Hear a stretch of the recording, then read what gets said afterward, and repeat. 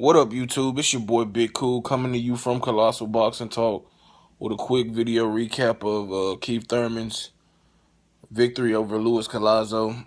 If you can tell by the tone of my voice, I am upset, disappointed, because this fight has fixed written all over it.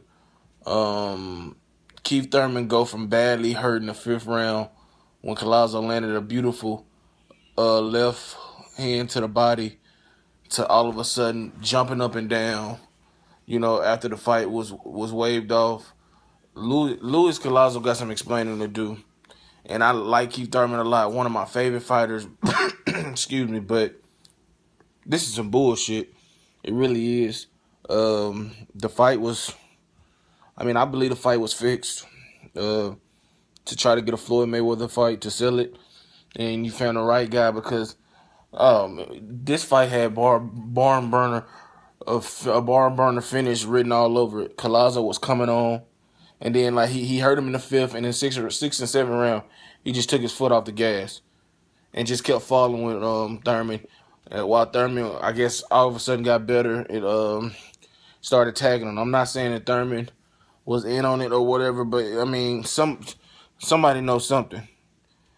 I'm pretty sure that Louis Collazo fought with worse cuts than that in his career, but he can't see. He didn't want to say he quit, but so he put it in his trainer's hands. Man, it's just horrible.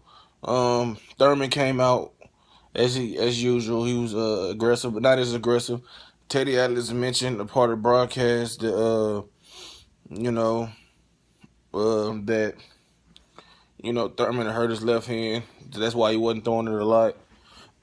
As the fight went on, Thurman started to let loose, landed some nice right hands, some uppercuts, left hooks to the body. He was showing his superior skill level, hand speed, reflexes, power, movement, foot movement, and, he started to click. And then, like I said, the 5th round came. Collazo started walking him down. He landed a beautiful left hand to the body that badly hurt Thurman. And then after that, it went downhill. I don't know what happened. I was looking down at my phone, and then I see that the fight is over. Louis Collazo has some explaining to do. I'm highly upset, man, because they robbed us of a terrific finish.